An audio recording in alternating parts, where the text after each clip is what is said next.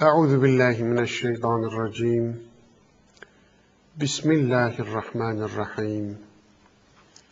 Sevgili Kur'an dostları, bugünkü dersimize Ahkaf suresinin 21. ayetiyle devam ediyoruz.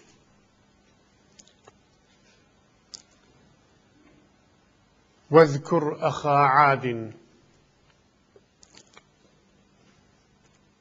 ve Ad kavminin soydaşını hatırla. Yani Lut'u. Daha önceki ayetlerde inkarcı muhatapların inkar etmekle ne büyük bir kayıp içinde oldukları dile getiriliyor ve eğer inkarda ısrar ederlerse kendilerini bekleyen feci akıbete dikkat çekiliyordu. Peki bu feci akıbet nasıl bir şeydi? İşte bu sorunun cevabı olarak geçmiş kavimlerden, uygarlıklardan, belki de kendisine benzer uygarlıklar içerisinde çok önde gelen, zamanının süper gücü olan Ad kavminin helak kıssası ele alınıyor. Ad kavmi daha önce de gerek Araf suresinde gerek müteakip surelerde yeri geldikçe açıkladığımız gibi Arabistan Yarımadası'nın güney sahiline yakın Rubul Hali diye bilinen çeyrek boşluk, belki dünyanın 3 büyük çölünden biri sayılan o büyük Arabistan çölünün güney bitimindeki sıra kum tepeleri, Ahkaf onlar. O kum tepelerine Ahkaf deniliyor. Hıkf tekili, çoğulu Ahkaf. O kum tepelerinin hemen yanında ki orası adeta yarımadanın platosu, hayli yüksek. Dolayısıyla yağış alan bir yer. Kum tepelerinin denize bakan yamacında bir vadi. Vadinin ismi Hadramevt. Hadramut diye de daha sonra telaffuz edilmiş.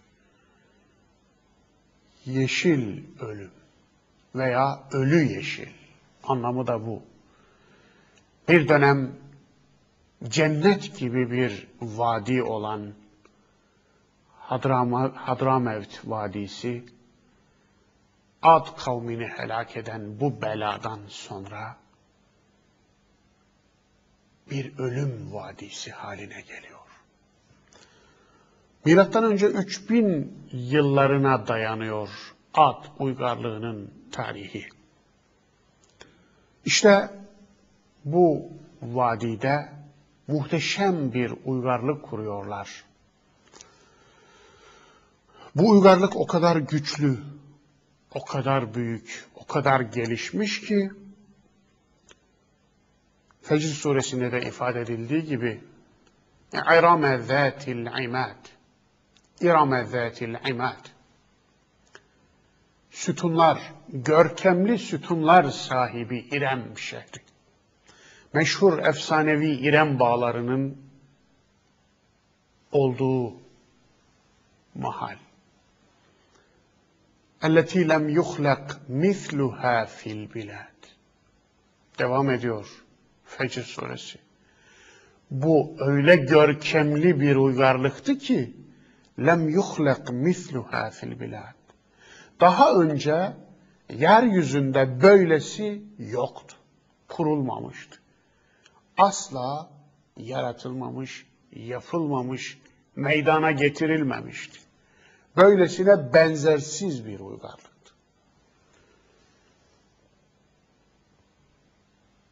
İşte bu uygarlığın başına gelen feci akıbeti anlatıyor bu kıssa. Bu uygarlık güce tapmaya başladı. Serveti tanrılaştırdı. Allah'ı unuttu, kendine yabancılaştı. Zulmetmeye başladı. Allah'tan bağımsız bir dünya ve saadet tasavvuru kurdu. Bu tasavvur sonucunda gücü putlaştırdı. Güce taptı. En sonunda Allah onlara Lut peygamberi gönderdi.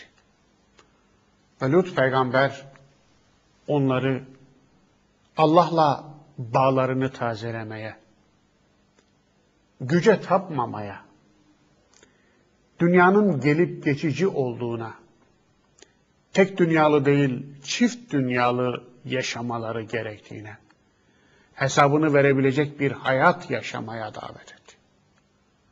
Fakat bu davet reddedildi. Davete icabet etmediler. Servetlerine güvendiler. Uygarlıklarını savundular. İnsanı savunmadılar. Hakikati ve değeri savunmadılar. Gücün değerini, değerin gücüne üstün tuttular. Ve sonuçta helak oldular. Bugün hala ziyaret edilen Hadramevt yakınlarında Hz. Lut'un kabri olarak bilinen bir ziyaretgah mevcut. Hatta her Şaban ayının 15'inde bölge insanı orada toplanıp yemek yer, şölen yapar ve Hz. Lut'un ruhunu dualarla şad eder. Böyle bir gelenekte kalmış.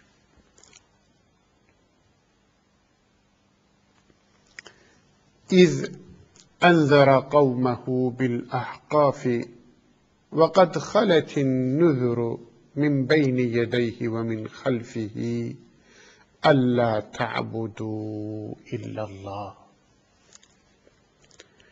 Hani şu kum tepeleri, kum sıra dağları arasında yaşamış olan kavmi ki ondan önce de sonra da nice uyarıcılar gelip geçmişti.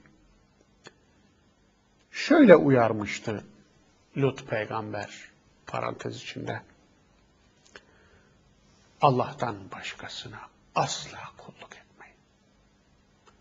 Bu zımnen kula kul olmayın. Eşyaya kul olmayın. Güce kul olmayın. İktidara kul olmayın. Haşmete kul olmayın. Nefse kul olmayın. Refaha kul olmayın. Eğer olacaksanız Allah'a kul olun. Güce kul olursanız eğer, yani Allah'a kul olmazsanız eğer, Allah dışında her varlığı tanrılaştırmaya açık olursunuz. Eğer bir Allah'a kulluk etmekten kaçınırsanız, binlerce tanrı edinirsiniz. Sizi herkes kul olarak kullanır. Onun için onurunuzu koruyun. 5 paralık etmeyin dedi. İnni ahâfu aleykum azâbe yevmin azîm. Aksi halde ben korkunç bir günün azabından korkuyorum. Korkunç bir günün sizin üzerinize gelecek olan dehşetinden korkuyorum dedi. Peygamberlerin ümmeti için korkusu, bir annenin evladı için titremesine benzer. Çünkü onlar, ümmetlerini kendilerine verilmiş birer emanet olarak görürler. Ümmeti daveti, ümmeti icabete dönüştürmenin çabasını verirler. Nihayetinde her peygamberin gönderildiği toplum, inkar da etse o peygamberin ümmetidir. Ümmeti davettir. Davet edilen ümmettir. Ama davete icabet ederse ümmeti icabet olur. Yani davete karşılık vermiş, ümmet grubuna girer. Dolayısıyla her peygamber ümmeti üzerinde titrer. Peygamberler peygamberi Efendimiz Aleyhisselatü Vesselam daha bir titremişti. Onun için ümmetine olan şefkat ve sevgisi Tevbe suresinin son ayetlerinde Rabbimiz tarafından tescillenmiş, belgelenmişti. قَالُوا اَجْئْتَنَا لِتَأْفِكَنَا عَنْ آلِهَتِنَا. Onlar da sen bizi tanrılarımızdan soğutmak için mi geldin ey Lut dediler. فَأْتِنَا بِمَا تَعِدُنَا اِنْ كُنْتَ مِنَ الصَّادِقِينَ. Eğer sözüne sadıksan, haydi tehdit ettiğin azabı, belayı getir de bir görelim diye de meydan okudular. Batıl inancında delile ihtiyaç duymayıp, İş hakka inanmaya gelince delil istemek, polemiğin en kötüsüdür. Kendilerinin taptıkları batıl inançlar, batıl tanrılar konusunda delil aramazken, bir peygamberin daveti konusunda delil aramaya kalkmak, akılsızlıktan başka ne olabilir ki?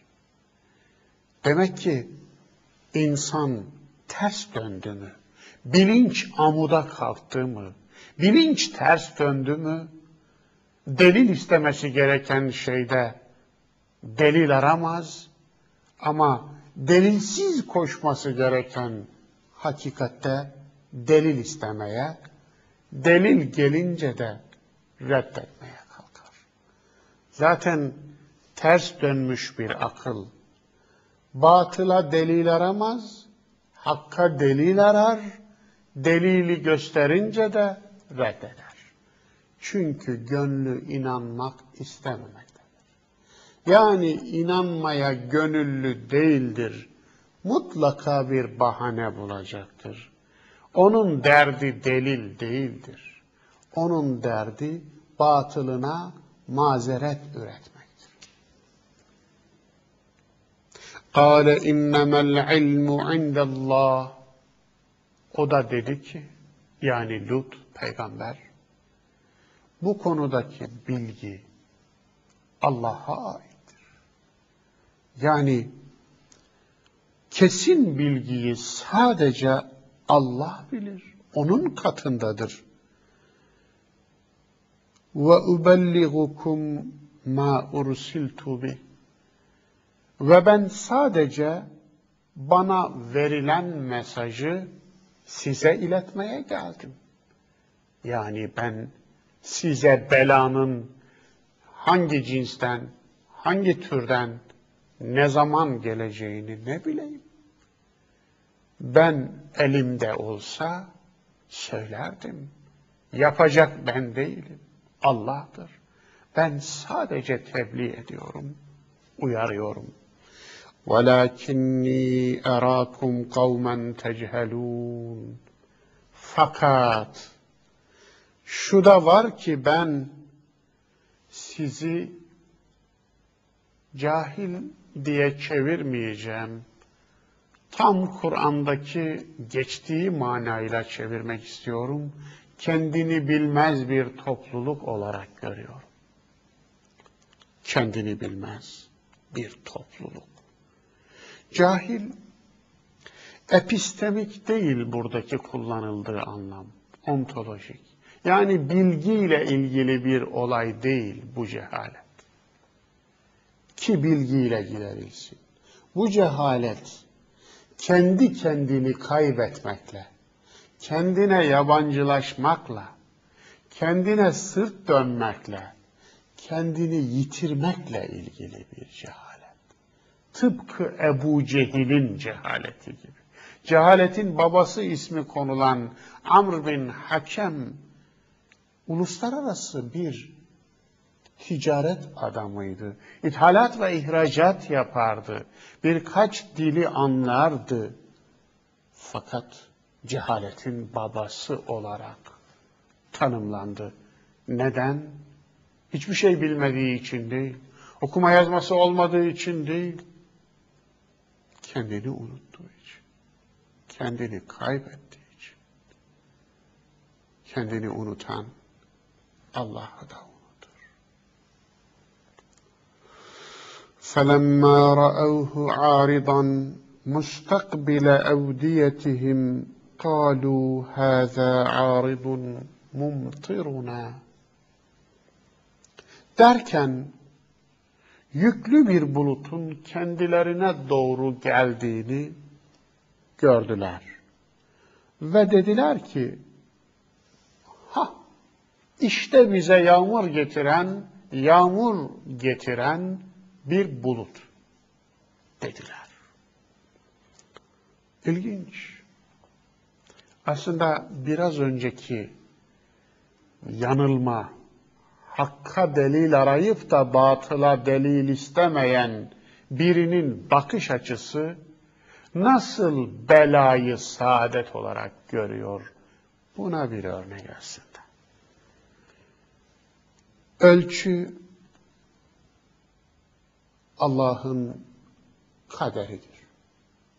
Kader Allah'ın ölçüsüdür. Allah bir şeyin ölçüsünü aldığı zaman o şey en büyük nimetse bile en büyük belaya dönüşür. Yağmur Allah'ın nimetidir, rahmettir onun için. Fakat ölçüsünü birazcık oynatıverirse yağmur Allah'ın belası oluverir. İşte buradaki olduğu gibi. Yani adeta siz ölçüyü kaçırdınız. Siz Allah'ın size koyduğu teraziyi bozdunuz. Ben de ölçümü şöyle biraz oynatayım. Bakın bakalım. Ölçüyü oynatınca ne oluyor? Allah'ın size verdiği ölçüleri oynatınca siz kendi kendinizi manen öldürüyorsunuz.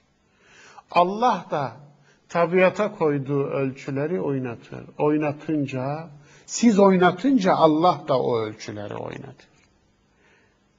Oynatınca rahmet zahmet olur. Rahmet felaket olur. Su cellad olur.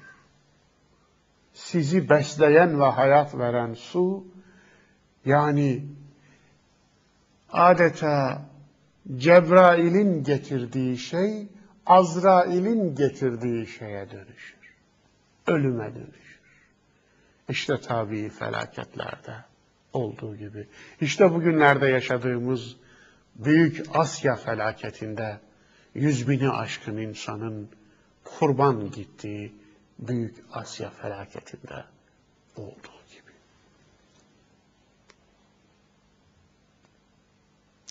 Bel huve mesta'celtum bihi rihun fihi azabun elim. Aksine o, gelmesini acele istedikleri şeyin ta kendisiydi. Yani onlar hadi bize tehdit ettiğin belayı getir diyorlardı. Sevinerek, bayram yaparak bize su getiriyor, bize rahmet, yağmur getiriyor diye karşıladıkları bulut bela getiriyordu. Acele istedikleri şeyi getiriyordu. Evet. İçinde acıklı bir azap barındıran bir bela rüzgarı. Rihun fiha azabun elim. İçinde elim bir azabı barındıran bela rüzgarı taşıyordu. Tıpkı zakkum gibi, tıpkı günah gibi. Çok yakın geçmişte bunu işlemiştik. Zakkum münasebetiyle hatırlayın. Günah da öyle değil. Zakkum gibi. Dışarıdan güzel kokar, güzel gözükür. Fakat yerseniz öldürür, zehirlidir. Günahın da cazibesi vardır. İşlerken haz verir. Fakat işledikten sonra manen öldürür. Yani zehirler. Sonucu çok kötüdür. Etkisi ahirette hissedilir, görülür.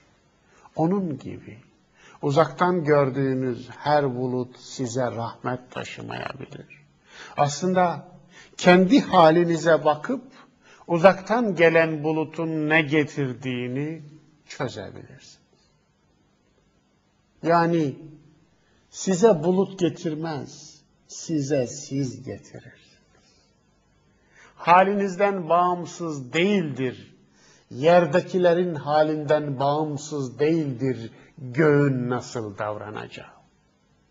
O nedenle halinize bakın, akıbetinizi çözün.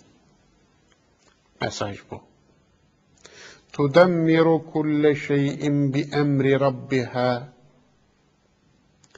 Rabbinin emriyle o felaket, o bulutun getirdiği korkunç kasırga her şeyi yerle bir etti, mahvetti, kökünü göğe getirdi.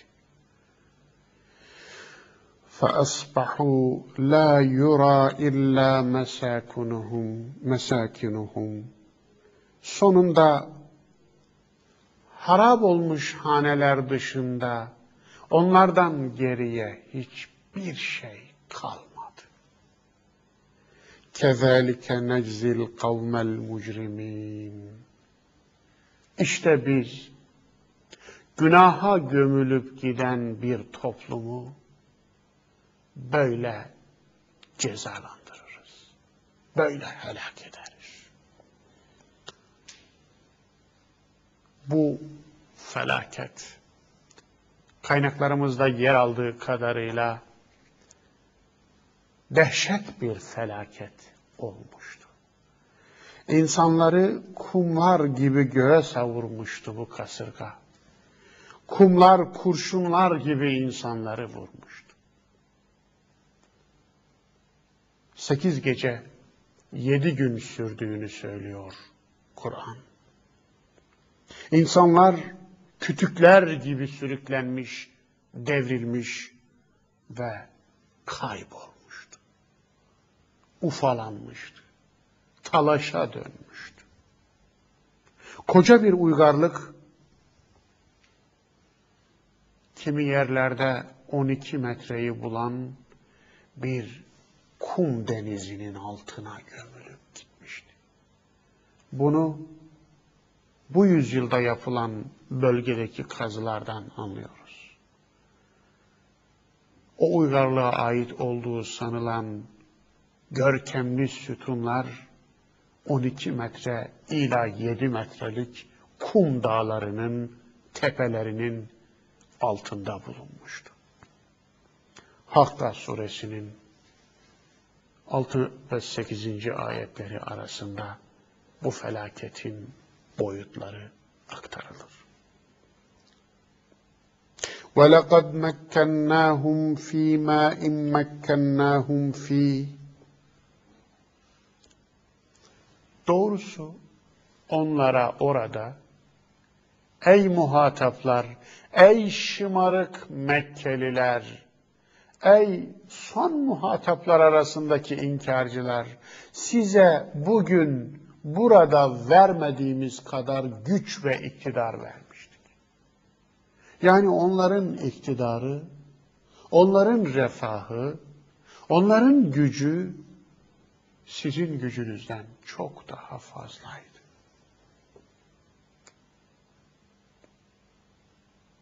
وَجَعَلْنَا لَهُمْ سَمْعًا وَأَبْصَارًا وَأَفْئِدَةً. Onları da işitme, görme ve akletme yeteneğiyle donatmıştık. Yani onların da gözü vardı, kulağı vardı, kalbi vardı. فَمَا أَغْنَى عَنْهُمْ سَمْعُهُمْ وَلَا أَبْصَارُهُمْ وَلَا أَفْئِدَتُهُمْ مِنْ شَيْءٍ. Ne var ki ne işitme, ne görme, ne de akletme yetileri başlarından belayı savmaya yetmedi. Başlarından belayı def etmedi. İz kânû yechadûne bi âyâtillâh. Çünkü onlar Allah'ın ayetlerini bile bile inkar etmişlerdi. Bir sonraki surenin 2. ayetinde gelecek. Bir bilinci, bir aklı, bir tasavvuru vahiy inşa etmemişse, o bilinç, o akıl, o tasavvur işitmez, görmez, duymaz, hissetmez. Çünkü insan gözüyle değil, bilinciyle görür. Gören göz değildir, göz görmenin sadece aracıdır. Eğer akletmezse, bu gözün 3 misli büyüklükte göz taşıyan mahlukat var. Onlar 3 kat görmesi gerek. Onun için akletmezse görmez, işitmez. Hakikati işitmezse eğer görmez. Tıpkı ışık gibi. Işık yoksa göz işe yaramaz. Vahiy yoksa akıl işe yaramaz. Vahiy aklın ışığı, ışık gözün vahyi, ses kulağın ışığıdır. Sesin kulağa nispeti neyse, vahyin de akla nispeti olur. Kulak işitse bile ses yoksa, nasıl, neyi işitecektir? Göz görüyor olsa bile ışık yoksa, o gözün kör olmasıyla görüyor olması arasındaki fark nedir? Akıl da öyledir. Eğer yolunu bulamamışsa, eğer doğru bir kılavuz bulamamışsa, eğer doğru koordinatlara yerleşmemişse, doğru bir tasavvur onu yönlendirmemişse, o zaman ışıksız göz gibi aklı çalışsa dahi akıl doğru çalışmaz. İş yapmaz. İşte onun gibi. Tıpkı onun gibi ki devamı zaten geliyor. Ve hâqa bihim mâ kânû bihi yestehzi'ûn. Nihayet alay ettikleri şey onları çepeçevre kuşatıp mahvetti. وَلَقَدْ اَهْلَكْنَا مَا حَوْلَكُمْ مِنَ الْقُرَى. Doğrusu çevrenizdeki ülkelerden birçoğunu da işte böyle yok etmiştik. Çevrenizdeki dediği, vahyin ilk muhataplarının çevresindeki ülkeler ki hemen kuzeyde Medain-i Salih gözlerinin önündeydi. Semud kavminin helak olduğu mekandan gelip giderlerdi. Akdeniz'le bölge arasındaki seyahat sırasında. Yine aynı seyahat sırasında yakınından geçtikleri bir başka helak bölgesi Lut kavminin helak olduğu bölgeydi. Yani onlar oralardaki helakin kokusunu hala alıyorlardı. Biliyorlardı. Aralarında konuşuluyordu.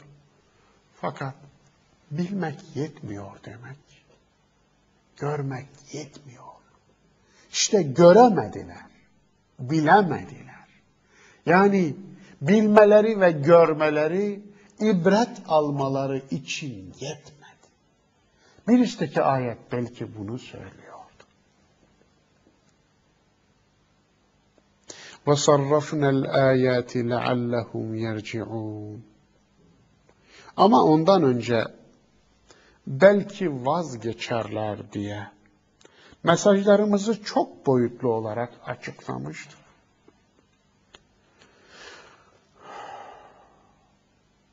Yani helak etmeden, ondan önce dediği bu. Helak etmeden onlara mesajlarımızı bütün boyutlarıyla açıkladık ki helak olmasınlar, mahvolmasınlar. Biz helak etmek istemedik onları. Kendi kendilerini helak ettiler. Helak olmasınlar diye verdiğimiz akılla yetinmedik. İrade verdik, onunla yetinmedik. Peygamber gönderdik. Bir tane göndermedik, çok gönderdik. Kitap gönderdik. Bir tane göndermedik, vahyi çok gönderdik. Daha ne yapsaydık? Zımnen bu soru. وَمَا كُنَّا مُعَذِّب۪ينَ حَتَّى نَبْعَثَ رَسُولًا. Biz bir elçi göndermediğimiz sürece hiçbir topluma azap etmeyiz. Yani bu hem dünyevi felaketi hem de uhrevi azabı kapsasa gerektir. Tabiat ayetleriyle uyardık onları. Enfüs ayetleriyle uyardık. Afak ayetleriyle uyardık. İnsan ayetiyle, olay ayetiyle ve olmadı vahiy ile uyardık. Yine uyanmadılar. فَلَوْلَا نَصَرَهُمُ الَّذ۪ينَ اتَّخَذُوا مِنْ دُونِ اللّٰهِ قُرْبَانًا آلِهَةً. Bari Allah dışında ilahlık yakıştırdıkları, kendilerini ona yakıştırsınlar diye yardım etselerdi ya. بَلْ ضَلُّوا عَنْهُمْ. Ne gezer? Onları tanımadılar bile. Yani kendilerine ilahlık yakıştırdıkları o varlıklar, kendilerine ilahlık yakıştıran bu adamları tanımadılar bile. وَذَٰلِكَ اِفْكُهُمْ وَمَا كَانُوا يَفْتَرُونَ. Bu onların kendi uydurdukları şeylerle kendilerini kandırmalarından başka bir şey değil. Sadece bunun bir sonucuydu. Bir önceki surenin, Câsiye suresinin 7. ayetini tekrar hatırlatırım. Orada effak vardı. Mübalağa vezni. Yalanda abartı. Yani yalanı hayat tarzı haline getirmek diye de çevirmiştim. İşte effak öyle bir yalan ki kendi kendini dahi aldatıyor. Başkalarını aldatmak için söylediğiniz yalan, yalandır. Fakat o yalan döner sizi de aldatırsa effak olursunuz. İşte yalanın son sınırı budur.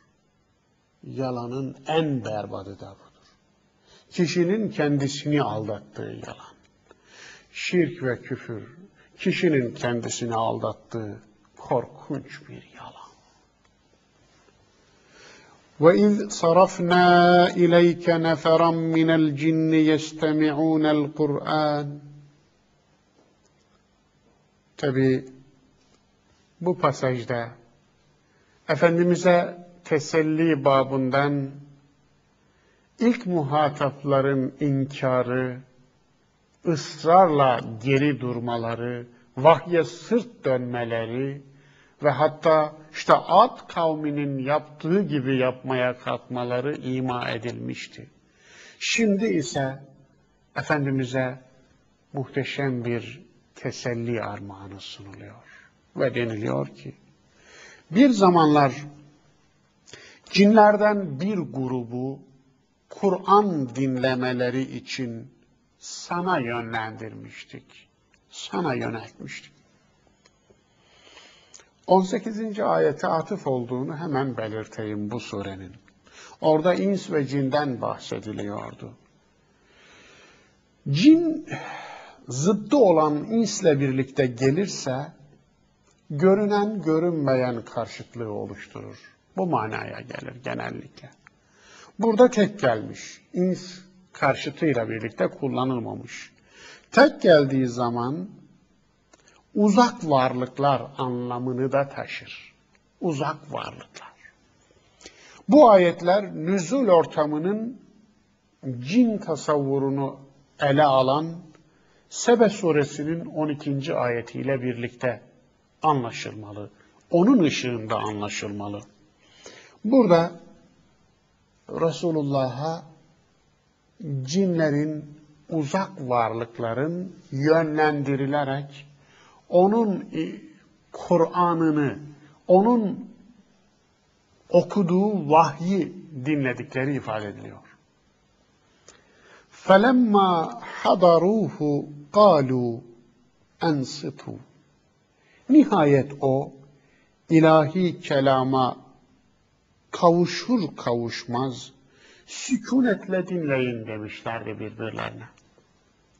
فَلَمَّا قُضِيَ وَلَّوْا اِلَى قَوْمِهِمْ مُنْذِرِينَ.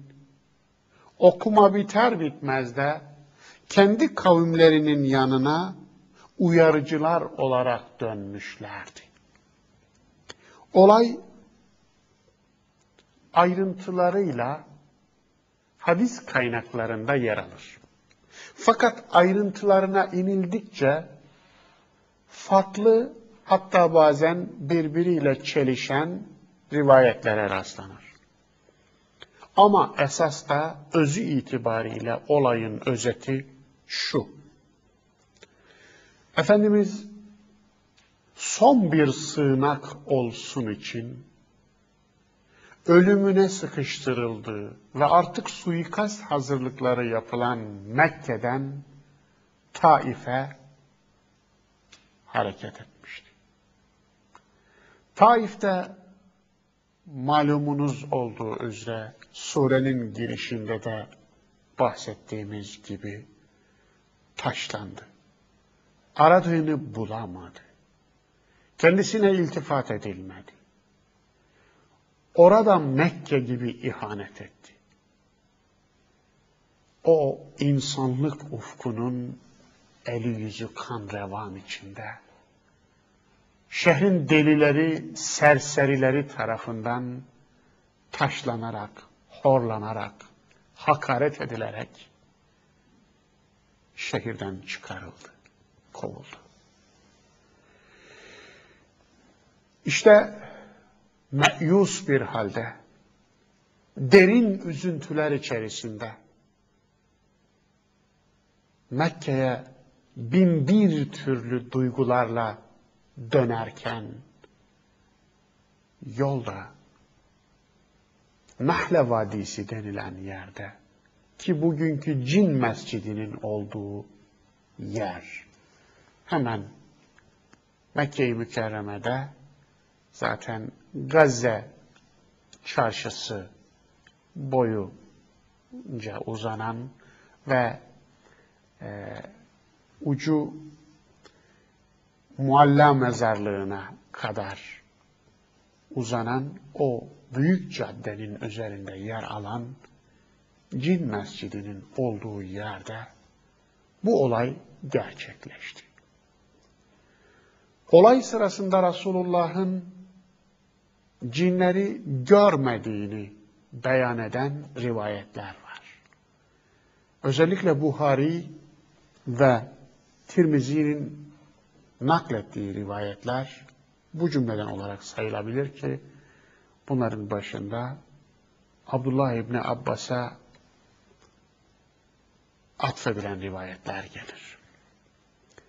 Yine aynı kaynaklar bu cinlerin, yani ya da uzak varlıkların Yahudi olduğunu, ki ayetlerin gelişinden de anlaşılacağı gibi Yahudi olduğunu, nasibeyn cinleri olduğunu, yani bizim bugün Nusaybin olarak bildiğimiz o günkü anılışıyla nasibeyn, çift nasip, çift imtiyaz, çift güzellik sahibi anlamına gelen Nusaybin cinleri olduğu kaynaklarda kayıtlı.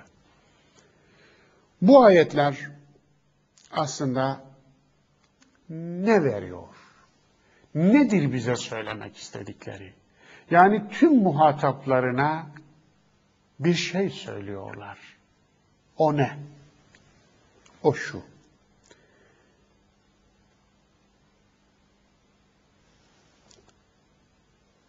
Ey Muhammed! Seni kendi şehrin dinlemezse, yakınların reddederse, sana Allah ta uzaklardan dinleyici bulur, gönderir. Seni en yakınların kovar, söver, döver ve horlarsa, seni en uzaklardan birileri gelir, kucaklar, destekler, hiç görmediğin, hiç tanımadığın, hiç bilmediğin, varlığından dahi haberdar olmadığın bir takım uzak varlıklar gelir, sana yardım eder, seni dinler, seni yalnız bırakmaz. Mesajıydı bu mesaj. Bir armağandı, bir teselli armağanı. Aslında bu ayetler insan ve cinlere kendi türlerinden elçiler gönderildiğini ifade eden En'am suresinin 130. ayeti ışığında anlaşılmalıdır. Bunu da ifade ettikten sonra devam edelim. قَالُوا ya kavmina, ya kavmena. Onlar ey kavmimiz dediler. İnna semi'na kitaben unzile min ba'di Musa musaddikan lima beyne yedey. Biz Musa'dan sonra indirilen ve kendisinden önceki bütün vahiyleri tasdik eden bir ilahi mesaj dinledik. Rivayetlerde bu cinlerin ya da uzak varlıkların Yahudi yani Musevi olmasının gerekçesi bu ayet. Buna dayanıyor. Yani biz Musa'dan sonra ona gelen kitabı, vahyi de inkar etmeyen bir mesaj dinledik diyorlar. Yehdi ilel hakki ve ila tariqin mustakim. O kendisine uyanı hakikate ve dosdoğru bir yola yöneltiyor. Ya kavmena, ey kavmimiz, ecibu da'iyallahi ve aminu bih, yagfir lekum min zunubikum ve yucirkum min azabin elim. Allah'ın davetine icabet edin. Allah'ın davetine karşılık verin ve ona iman edin ki günahlarınızın üzerini çizip sizi bağışlasın ve sizi acıklı bir azaptan kurtarsın. وَمَنْ لَا يُجِبْ دَاعِيَ اللّٰهِ فَلَيْسَ بِمُعْجِزٍ فِي الْأَرْضِ. Ama kim de Allah'ın davetine karşılık vermez, Allah'ın davetine sırt çevirirse, icabet etmezse, o da iyi bilsin ki asla onu yeryüzünde atlatmış olmaz. Yani onu atlatamaz. Allah'ı asla atlatamaz. وَلَيْسَ لَهُ مِنْ دُونِهِ اَوْلِيَاء. Ve ondan başka hiç kimse, hiçbir dost yarar sağlamaz. Hiçbir dostun faydası olmaz. اُولَٰئِكَ ف۪ي ضَلَالٍ مُّب۪ينٍ. Böyleleri belirgin, açık bir sapıklığa gömülüp gitmişlerdir. اَوَلَمْ يَرَوْا اَنَّ اللّٰهَ الَّذ۪ي خَلَقَ السَّمَاوَاتِ وَالْأَرْضِ. Onlar şimdi geri başa döndü sure. Yani 17. ayette bıraktığı yere. Yeniden dirilişe inanmayan akla döndü. Konu asıl mecrasına kavuştu yani. Misalleri verdikten sonra ana konuya dönerek ilk muhataplar ve tüm çağlardaki muhataplara der.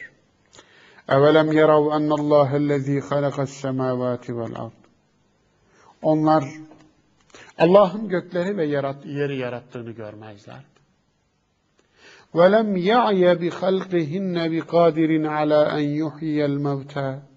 Bütün bunları yaratanın ölüye hayat vermeye muktedir olduğunu anlamazlar mı? Yani gökleri ve yeri yarattığına inanacaksınız.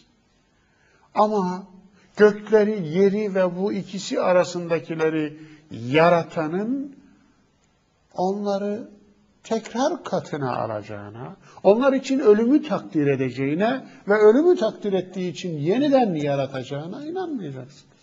Yoktan yarattığına inanacaksınız da vardan var ettiğine inanmayacaksınız. Bu ne çelişki? Bela. Yok. Hayır. Asla. Böyle yapmayın. İnnehu ala kulli şeyin kadir. Elbet o her şeye güç yetirendir. Her şeye kadirdir. Yarattığına inanıp da yarattığı üzerinde tasarruf yapma hakkını inkar eden akıl nasıl bir akıl? Akidesiyle çelişkiye düşmüş bir akıldır. وَيَوْمَ يُعْرَضُ الَّذ۪ينَ كَفَرُوا عَلَى النَّارِ أَلَيْسَ هَذَا بِالْحَقِّ قَالُوا بَلَا وَرَبِّنَا. Ve hakikati inkar eden kimselere ateşe takdim olunurken ne yani? Bu da mı gerçek değil? Denileceği gün onlara şöyle cevap verilecek. Yani kendilerine bu da mı gerçek değil denilenler, inkarcılar, yeniden dirilişi inkar edenler şöyle cevap verecekler. Rabbimize andolsun ki gerçekten de öyle. Öyleymiş. Yani bu gerçekmiş. O hakikatmiş. Yeniden dirileceğimiz bir gerçekmiş de biz inkar edermişiz diyecekler. قَالَ فَذُوقُوا الْعَذَابَ بِمَا كُنْتُمْ تَكْفُرُونَ. Allah buyuracak. Haydi hakikati inkarınıza karşılık tadın malum azabı diyecek. 20. ayeti hatırlayalım. Çok önemli, çok vurgu yapılması gereken bir ayet bu surenin 20. ayeti. اَذْهَبْتُمْ طَيِّبَاتِكُمْ فِي حَيَاتِكُمُ الدُّنْيَا وَاسْتَمْتَعْتُمْ بِهَا. Siz bu dünyanın güzelliklerini baştan sona tükettiniz. وَاسْتَمْتَعْتُمْ بِهَا. Ve onları kısa vadeli tüketime elverişli bir hazza dönüştürdünüz. Oysa bu dünyanın güzelliklerini Allah size tohumluk diye vermişti. Ekeseniz, dikesiniz, sulayasınız, bakasınız ve ahirette ürününü alasınız. Fakat siz tohumu yediniz. Tohumu tükettiniz. Tohumu tüketime elverişli kıldınız. Tek dünyalı davrandınız. Çift dünyalı davranmadınız. Tek dünyaya yatırım yaptınız. Her şey burada olsun bitsin dediniz. Tüm kâmı buradan alalım. Tüm rahatı burada görelim. Burayı cennet yapalım. Ve ahirete bir şey kalmasın dediniz. Sorumluluklarınızı inkar ettiniz. Bir gün yargılanacağınızı unuttunuz. Dolayısıyla madem tüketilecek kısa vadeli bir hazza dönüştürdünüz, en büyük ilahi kredi olan hayatı tükettiniz, şimdi tadacağınız tek lezzet kaldı geriye. Azap. İşte onu tadın. Fasbir kema sabara ulul azmi miner rusul.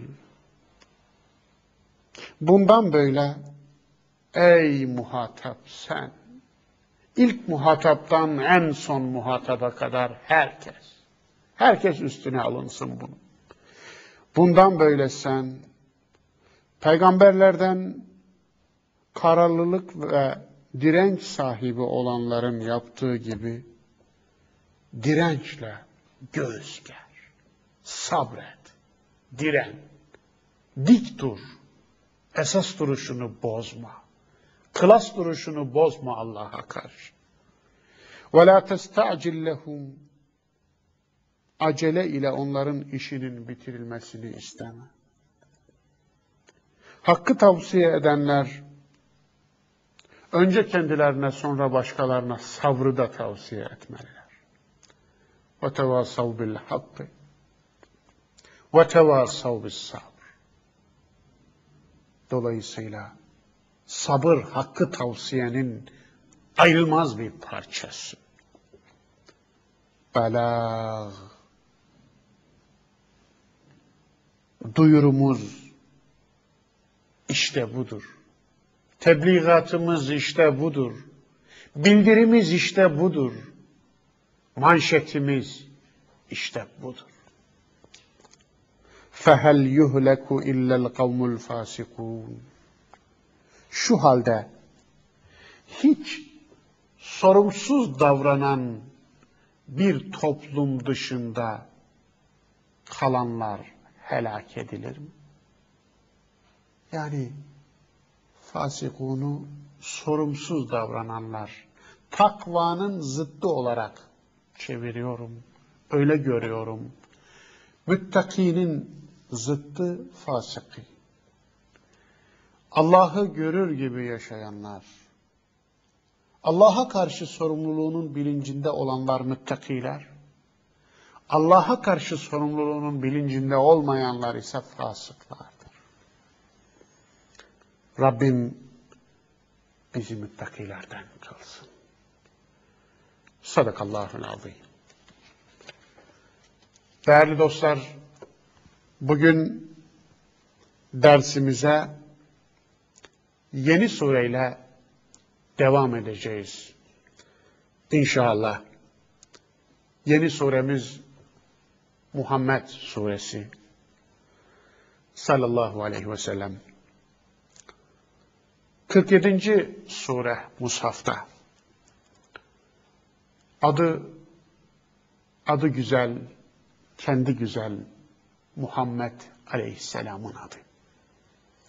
Adını 2. ayetinden alıyor.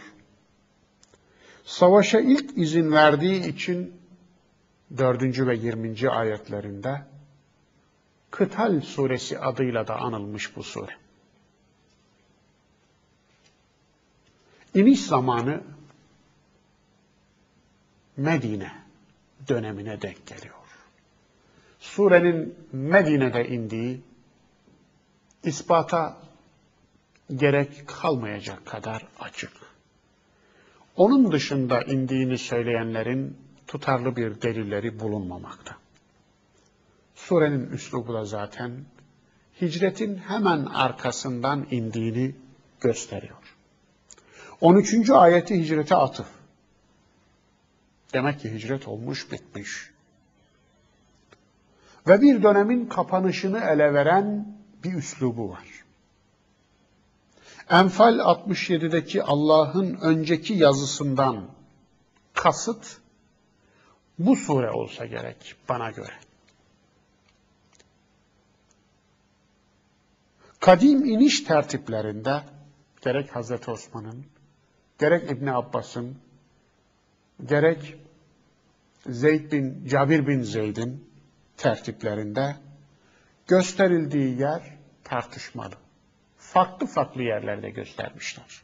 Onun için surenin iniş sıralamasında tam olarak nereye geldiğini tespit etmek gerçekten bizce zor görünüyor. Surenin konusu ilahi inşa projesi olan vahiy. Vahyin inşasına açık bir atıf var bu surede. Hiçbir surede rastlamadığımız kadar açık bir atıf. İkinci ayet. İkinci ayet açıkça şöyle diyor. Keffara anhum seyyiatihim ve aslaha balehum. Yani onların günahlarının üzerini çizeceğiz, akıl ve tasavvurlarını inşa edeceğiz. Islah ve inşa edeceğiz. Neyle? Tabii ki vahiyle. Dolayısıyla sure, Kur'an'ın inşasına ayrılmış bir sure. Hayatı anlam ve amacından soyutlayan hayvanlaşır diyor 12. ayetinde. Yani böyle demeye getiriyor. Davası olanlar davası uğrunda gayret eder. Eğer birinin davası var da onun uğrunda bir şeyler vermiyorsa, fedakarlık yapmıyorsa, onun davası yanlış ya da onun davasına nispeti yanlıştır demeye getiriyor. İman, insanı kurtaran en büyük unsur. İnanmayanlar düelloya değil, düşünceye davet ediliyorlar bu surede. اَفَلَا يَتَدَبَّرُونَ الْقُرْآنِ. Onlar hala Kur'an üzerinde derin derin düşünmüyorlar. 24. ayet. Son söz, Allah için hiç kimse vazgeçilmez değildir anlamına geliyor. وَاِنْ تَوَلَّوْا يَسْتَبْدِلْ قَوْمًا غَيْرَكُمْ. Eğer siz onun dininden yüz çevirirseniz, sizi siler, yerinize yepyeni bir toplum getirir. Yani Allah için vazgeçilmez olduğunuzu düşünmeyin ey insanlar, ey müminler. Allah sizin için vazgeçilmez. Siz Allah için vazgeçilmez değilsiniz. Allah sizin için yeter. Allah size yeter. Ama Allah kendi kendisine de yeter. Ama siz size yetmezsiniz. Siz kendi kendinize yetmezsiniz. Allah'a muhtaçsınız. Bu mesajla son buluyor. Haddi zatında sure Muhammedi davetin kırılma noktasından tabiri caizse ya da Muhammedi davetin farklı bir kulvara geçişinden söz eden ilk surelerden biri. Bu kulvar muhalefetten iktidara geçiş kulvarı.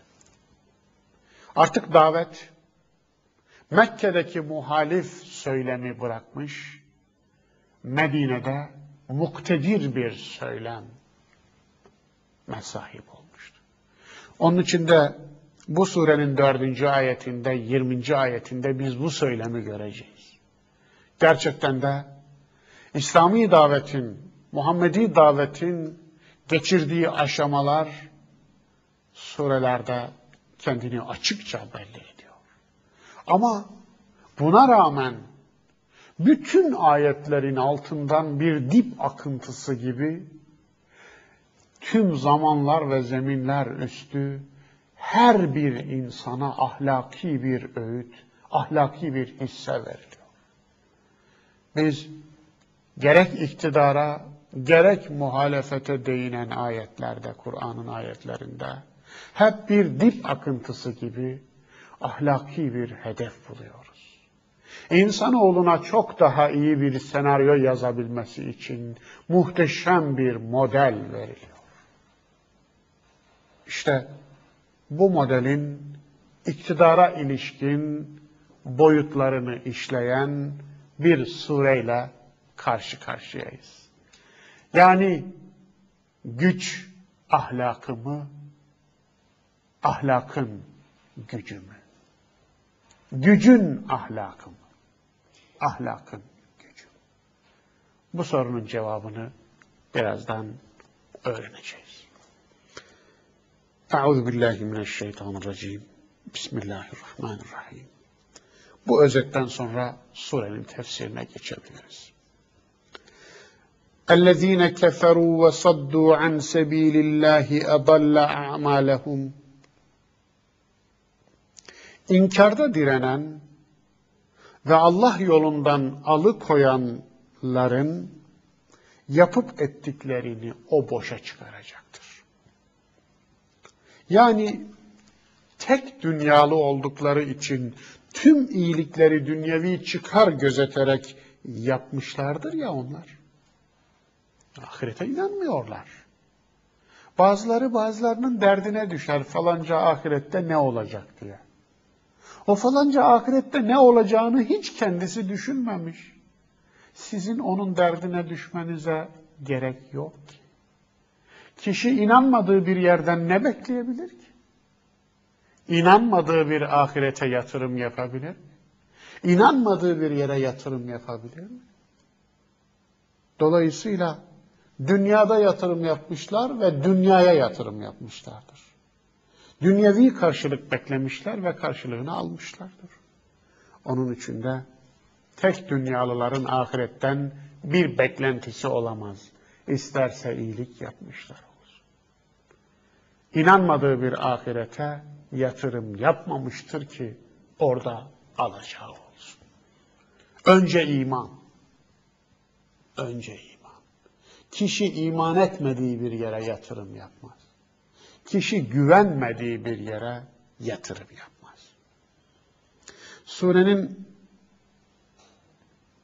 Bir önceki surenin 20. ayeti yine burada gündeme geliyor. Biraz önce o ayete dikkat çekmiştim. Ahkaf suresinde 20. ayete اَذْهَبْتُمْ طَيِّبَاتِكُمْ ف۪ي حَيَاتِكُمُ الدُّنْيَا وَاسْتَمْتَعْتُمْ بِهَا.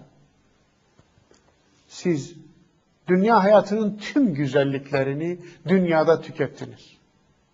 Hepsini bitirdiniz ve onları tüketime elverişli geçici bir haz haline dönüştürdünüz. Yani dünyada elinize imtihan için ne verilmişse onları bir sınav aracı olarak değil bir tüketim aracı olarak gördünüz. Ve size açılmış tüm ilahi krediyi hovardaca tükettiniz diyor. Oysa ahirette karşılaşmak için bu krediyi yatırıma dönüştürmeniz gerekiyordu. Üretime dönüştürmeniz gerekiyordu. Sizse tüketime elverişli hale getirdiniz. İşte Allah'ın yolu an sebilillah, yolundan alıkoymak bu anlama geliyor.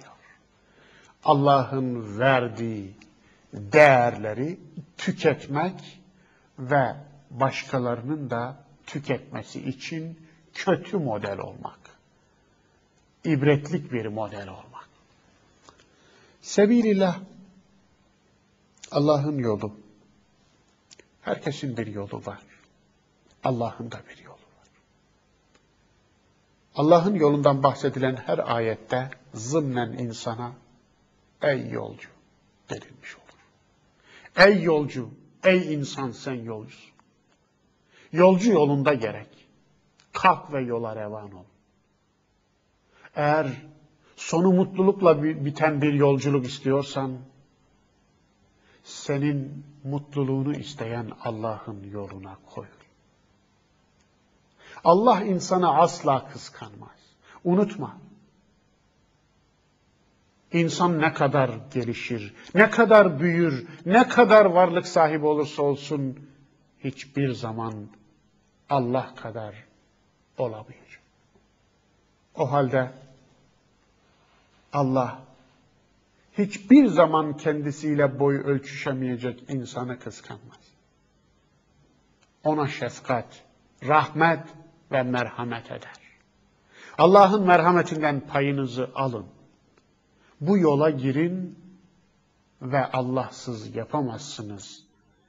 Allah'ın rahmetinden payınızı isteyin, alın. Biz bunu görüyoruz zımnen bu ayette. Burada saddu an sebilillah, saddu an harfi celiyle kullanıldığında hem suduttan hem saddan gelebilir, mastardan türetilebilir bu kelime. Eğer suduttan türetilmişse Allah'tan yüz çeviren, Allah'ın yolundan manasına, lazım manasına. Ama sad mastarından türetilirse Allah'ın yolundan başkalarını çeviren, yani müteaddi, geçişli bir anlam kazanır. Her ikisi de mümkün tabii ki.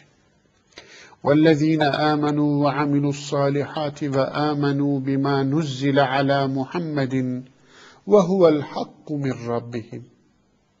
Bir de imanda sebat eden, iyilik yapan ve Rableri tarafından Muhammed'e indirilen hakikate inananlar var. Evet.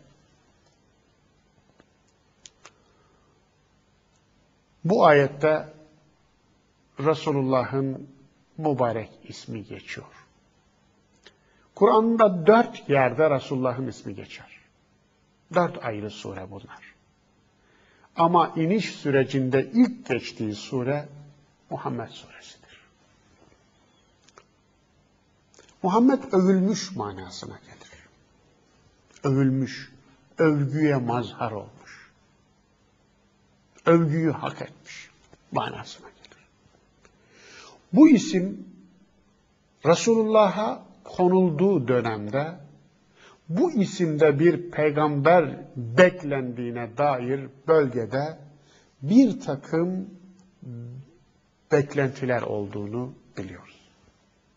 Onun içindir ki şifa yazarı Resulullah'a bu ismin verildiği dönemde 6 kişiye daha bu ismin beklenen nebi bu olabilir, bu olsun, keşke bu olsa gibi bir temenni ile bu isim verildiğini ve bu ismin verildiği kimseleri tek tek sayar. Çok yaygın bir isim değil. Fakat artık bu beklentinin ayyuka çıktığı bir dönemde beklenen nebi bizden olsun diye aileler çok ender de olsa bu ismi koymuşlardır. Efendimizin ismi daha önceki kaynaklarda yer almıştır. Çünkü bu açıklamalar böyle bir şeyi gerektiriyor. Yani böyle bir beklenti nereden doğuyor? Daha önceki kaynaklarda yer aldığı için doğuyor. Özellikle Tevrat'ta ve İncil'de. İncil'deki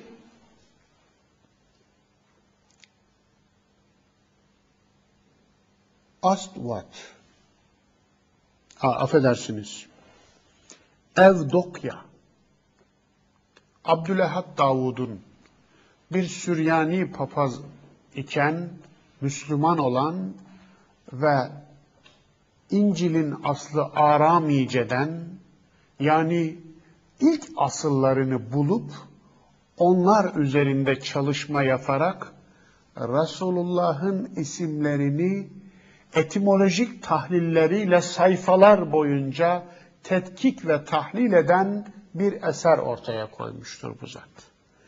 Ve bu zatın etimolojik tahlil yaparak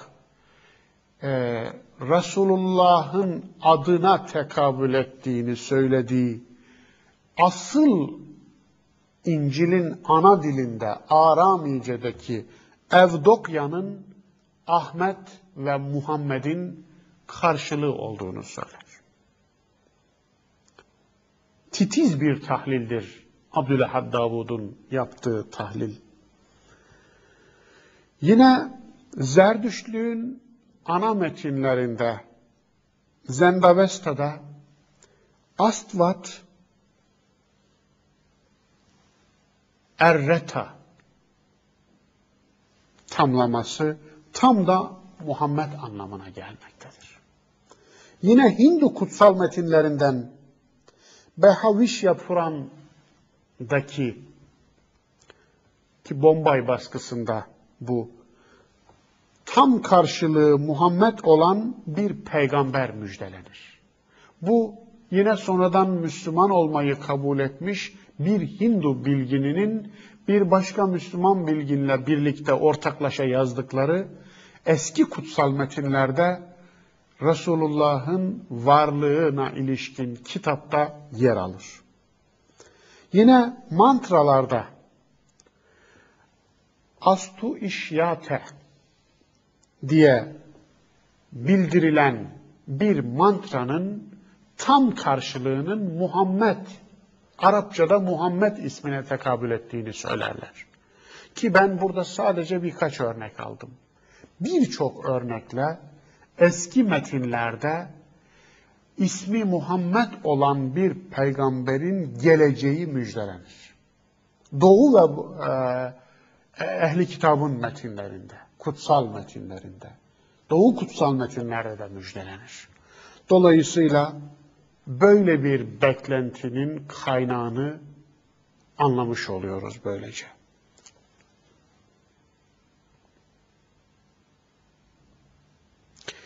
Keffara anhum seyyiatihim ve aslaha balahum. Allah onların günahlarını silecek, tasavvur ve akıllarını vahiy ile inşa ve ıslah edecektir. Evet, Kur'an'ın ilahi bir inşa projesi olan Kur'an'ın tasavvur ve aklı nasıl inşa ettiğiyle ilgili açık bir ayetle karşı karşıyayız. Bal, ayetteki bal, o düzelince insanın her eyleminin düzeldiği, bozulunca her eyleminin bozulduğu ana merkez anlamına gelir. Biz buna tasavvur diyoruz. Akıl, kalp karşılığını verenler de var dilciler içerisinde. Vahiy bir inşa projesi. Eylemlerimizi inşa eder. Ama doğrudan inşa etmez. Çünkü eylemlerimizi aklın üstüne bina ederiz. Nasıl düşünüyorsak öyle yaparız. İnsan düşündüğünden farklı yapmaz. İnsan aklından farklı yapmaz. Aklımız eylemimizin merkezidir. Peki ya aklımızın merkezi? Eylemimizi aklımız üretiyor. Ya aklımızı ne üretiyor diye soracak olursak bir tek noktaya bakmamız gerekir. Tasavvur. Aklı tasavvur üretir. Akıl hüküm verir. Bu iyidir, şu kötüdür. Bu kârdır, şu zarardır. Bu yücedir, şu alçaktır. Bu dosttur, şu düşmandır. Bu kalıcıdır, bu geçicidir. Akıl bu hükmü verdikten sonra başlarız o konuda iş yapmaya. Bu kârdır deriz ve kâr etmeye çalışırız. Bu düşmandır deriz, ona karşı korunmak için hazırlık yaparız. Bu dosttur deriz, onu yaklaşmaya çalışırız. Bu zarardır deriz, ondan uzaklaşmaya çalışırız. Yani akıl önce hüküm verir, sonra tüm beden aklın verdiği o hükmün uğrunda iş üretir, eylem üretir. Peki akıl hükmü neyle verir? Kâr, zarar, iyi, kötü, doğru, yanlış, büyük, küçük, güzel, şirkin, dost, düşman, yani hayatımızı üzerine kurduğumuz hükümlerin üzerine kurulduğu kavramlar nereden alırız? Tasavvurdan alırız. İşte o tasavvuru kim inşa ediyorsa o insanı o terbiye etmiştir. Tasavvurunu vahyin inşa ettiği insanı Allah terbiye etmiştir. Bu manada vahiy ilahi bir inşa projesidir. Muhatabının tasavvurunu inşa etmek için inmiştir. Vahiy tasavvurları inşa eder ve ilk inşa ettiği tasavvur Hazreti Peygamber'in tasavvurudur. Tasavvur kilo ve metreye benzer. 80 santimlik bir metreyle ölçüp alan, ölçüp satan insan ya aldanıyor, ya aldatıyor ya da hem aldanıyor hem aldatıyor demektir. Kiloya benzer 900 gramla alıp satan insan hem aldanıyor hem aldatıyor demektir. Dolayısıyla tasavvurumuz aşınmamış tam 1 metre, aşınmamış tam 1 kiloyu bize aşınmamış biçimde muhafaza etmenin yolunu gösterir vahiy. Vahiy tasavvuru aşınmamış ölçülerle inşa eder. İşte vahiy bir tasavvuru inşa ederse artık o tasavvurun elinde inşa olan dünya da ihya olur. Hayat da ihya olur. Yoksa o hayat ifna olur. O hayat mahvolur. O hayat heba olur. Zalike, bu böyle olacaktır. بِأَنَّ الَّذ۪ينَ كَفَرُوا اتَّبَعُوا الْبَاطِلِ Çünkü küfürde direnenler amaçsızlık ve anlamsızlığın peşine takılmışlardır. وَأَنَّ الَّذ۪ينَ آمَنُوا اتَّبَعُوا الْحَقَّ مِنْ رَبِّهِمْ İmanda sebat edenlerse Rablerinden gelen hakikate tabi olmuşlardır. Evet, hak ve batıl, anlam ve anlamsızlık, amaç ve amaçsızlık, hak, anlam ve amaç, batıl, anlamsızlık ve amaçsızlık. Dolayısıyla batılın peşinden gidenler, hayatı anlamsızlaştıranlar ve amaçsızlaştıranlardır. Hayatın içini boşaltanlardır. Hayatın içeriğini yok edenlerdir. Değer düşmanlarıdır onlar. Her küfür bir değer düşmanlığıdır. Kezalike yadribullahu linnâsi emsâlehum. İşte Allah insanlara kendi durumlarını böyle açıklamaktadır. فَاِذَا لَقِيتُمُ الَّذ۪ينَ كَفَرُوا فَضَرْبَ الرِّقَابِ Artık küfürde direnenlerle savaşta karşılaştığınızda hemen boyunlarını vurun. Kur'an'da savaş hakkında böylesine net, keskin biçimde gelen ilk ayet bu olsa gerektir.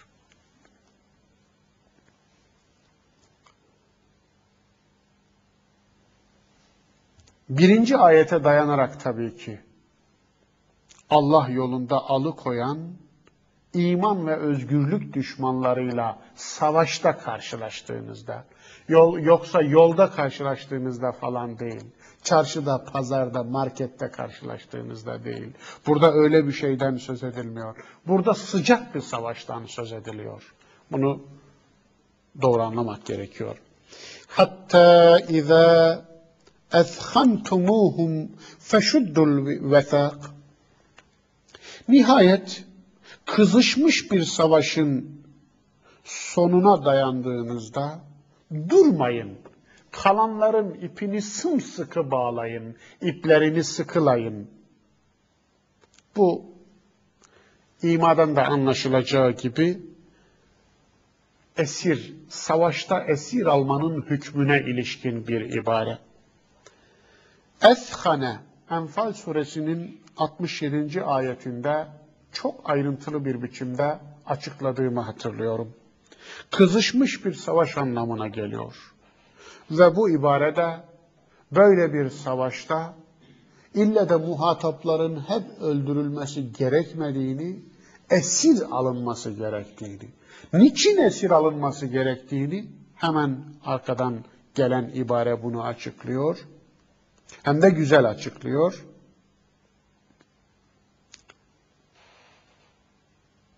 فَإِمَّا مَنًّا بَعْدُ وَإِمَّا فِدَاءً حَتَّى تَدَعَ الْحَرْبُ أَوْزَارَهَا Fakat daha sonra ya bir lütuf olarak karşılıksız ya da bir fidye karşılığı serbest bırakın ki savaş tüm yükünü atarak bütün sonuçlarıyla birlikte ortadan kalksın. Çok harika bir savaş hukuku çerçevesi çiziyor ayet. Savaşın bütün sonuçlarıyla ortadan kalkması, barışın gelmesi için esir alın ama niçin? Bir, esirleri öldürmek için değil. İki, köleleştirmek için hiç değil. Ya fidye karşılığı ya karşılıksız. Sonunda onları bırakın. Bunun amacı savaşın katliama dönüşmesini önlemek bir. İkincisi de köle kaynaklarından en büyüğünü kurutmak. Bu ayetin özü bu. Tabii bu ayet üzerinde dururken özellikle savaş esirleri hukukunun İslam'daki yeri konusunda uzun uzadıya durmak belki gerekir. Fakat zamanımız buna elverişli değil. İslam'ın savaş esiri konusundaki çerçevesini bu ayet zaten çok güzel çiziyor. Esir savaşı bitirmek için alınır, köleleştirmek için değil. Burada özellikle savaşı bir katliama, bir soykırıma dönüştürerek, madem savaşa girdiler hepsini bire kadar yok edelim şeklinde bir anlayışı zımnen yasaklıyor bu ayet. İkincisi, onları esir alın, yani ölü ele geçirildiler falan değil. Esir alın, yani onları mümkün olduğunca canlı olarak muhafaza edin. Ve esir aldıktan sonra da barışı tesis edin. Sırf barışı tesis etmek için esir alın. Çünkü adı barış olan bir din adına savaşıyorsunuz. İslam adına Allah yolu uğruna savaşıyorsanız, karşınızdakini öldürmek değil, diriltmek olmalı hedefiniz. Ve ondan sonra da ya fidye karşılığı ya da karşılıksız bırakın. Tabii takas da bunun, esir takası da bunun içine giriyor tüm fakihlere göre. Ama ayetten anladığımız açık hakikat şu: köleleştirmeye burada herhangi bir izin ve ima yok. İstirkak, yani köleleştirmek. Bu kölenin 4 kaynağı vardı cahiliyede. 1 numaralı kaynağı savaştı. Savaş esirleri köleleştirilirdi. Sadece bölgede değil, tüm dünyada köleleştirilirdi. Roma'da, Yunan'da, Pers'te ve diğer tüm beldelerde, uygarlıklarda böyle yapılırdı. İkincisi, bölgedeki kölelerin ikinci kaynağı kölelerin çocuklarıydı. Bunlar ya miras yoluyla elde edilirler ya da köle pazarlarında satın alınarak elde edilirlerdi. Yani kadim durumu köle olarak gelmiş olanların nesilleriydi. Üçüncüsü, hür insanların baskınlar sırasında haramice ele geçirilip köle diye satılmasıydı. Hazreti Zeyd böyle köle yapılmıştı. Aslında hürdü. Resulullah onu kendisine hediye edildikten hemen azat azat etti. Efendimiz ömrü boyunca 63 köle azat etmişti. Bu adeta her yılını azat etmek, her yılını bir insan azat etmek gibi muhteşem bir ahlaki sonuç getiriyordu. Yani ömrümün her yılına bir insanın özgürlüğünü kazandırdım. Hatta köle azat etmenin Allah katındaki büyük değeriyle ilgili ayetler geldiğinde sahabe köle azat etmek için yarışa giriyor. Bazen bazı sahabilerin 10.000 köle azat ettikleri kayıtlara geçiyor. Bu neydi? Vahyin, köleliğin kökenini kurutmak için muhteşem bir plan geliştirdiği ve toplumsal bir yaraya dönüştürmeden ucu açık bir parantezle bu planı yürürlüğe koyduğu ve bu planın vahyin sona ermesinden sonra da devam etmesi gerektiğini müntesiplerine ve bağlılarına ihsas ve ima ediyordu. 4. köle kaynağı ise faiz. Faizle borç alan insanlar faizlerini ödeyemiyorlar. Kat kat oluyor Kur'an'ın ifadesiyle. Ed'afen mudaafeten oluyor. Ve en sonunda faizle borç alan insan kendini köle olarak faiz tefeciye veriyordu. Ve tefeci de faiz karşılığında borç alan bu insanı köle diye ya kullanıyor ya da satıyordu. Bu kaynakların hepsini Kur'an kuruttu. Bir tek Kur'an'da köle olarak ifade edilenler ev ma meleket eymanukum. Yani zaten köle sınıfı içerisinde olup babadan evlada geçen ve o anda hizmetçi statüsünde olan insanların hukukunu düzenledi ve onları da 4 şekilde diğerlerinin kaynağını kurutup kapattıktan sonra elde mevcut ev ma meleket eymanukum, yani sağ ellerinizin meşru bir biçimde sahip olduğu köleler diyerek o sınıfı da 4 şekilde kuruttu. Bazı ibadetlerde kefaret olarak köle azadını getirmekle. Mesela zihar kefareti için köle azat edilir. Mesela hataen adam öldürmede köle azat edilir. Mesela hacda işlenen bazı cinayetlerin kefareti köle azadıyladır. Bunun gibi. İkincisi, bazı ayetler köle azadını bir ibadet olarak gördüler.